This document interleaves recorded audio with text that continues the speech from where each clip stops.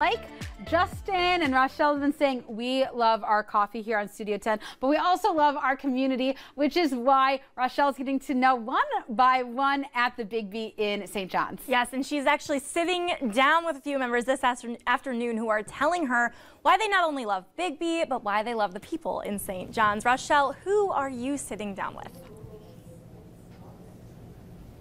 That's right, everybody. I'd like to introduce Linda. I was so excited to meet her this afternoon because when I tell you somebody who truly knows the St. John community like the back of her hand, that is Linda. How are you, Linda? Good, thank you. It's so great to have you here. You know, it's funny, in studio we're doing something called Women's Wednesday, but I feel like we have the woman of the hour right here with us. So it's so great to be here with you, but especially because St. John's has such a special place in your heart. Can you tell us why?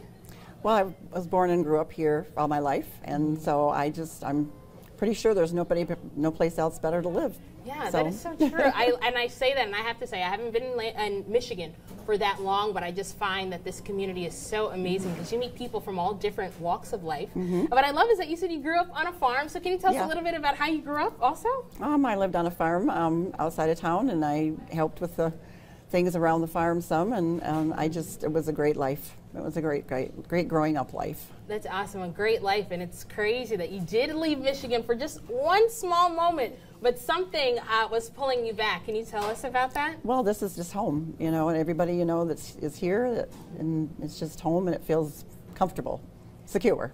Yeah, no, comfortable and secure, and I especially feel that sitting here with you, but I feel that especially right here at this Biggby location. So it's funny, guys, when I first got here, I said, oh, Linda, I want to make sure I get you a coffee. And they already said, oh, Linda's a regular. We already know what her order is. But I think that's so wonderful when the baristas, you know, you're not just an order to them, but they put a face to a name. So first tell me, what is Linda's order? What's in this cup? It's hazelnut mocha and caramel. Caramel. Caramel. Not caramel. Caramel. Okay, caramel. But there's a dash of milk in there too? Yes, there is, yes. That's awesome. And what's it like when you get to just walk into a place that you're familiar with? Like you said, you feel secure and you feel at home. What's it like when you get to see that barista that you've known for a little bit, for a while? How does that feel?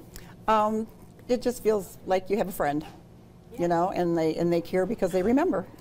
That's awesome. I love that. And speaking of remembering and creating a friend and creating a family, you told me you have a few Channel 10 friends and family, I should say. A while back, you met one of our meteorologists. Can you tell us a little bit about Darren?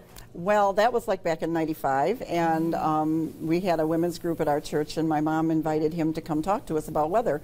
So I think it was about '95 he came and he talked to us, so I have a picture of him with my mother.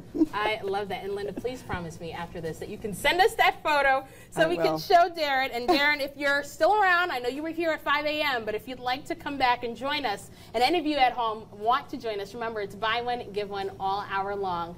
And Linda, thank you so much for joining us. I hope you enjoy your coffee. Thank you. And until then, I'm going to send it back to you guys. But remember, you can join us for the rest of the hour. We'll be here for a little while longer here at the Biggby in St. John.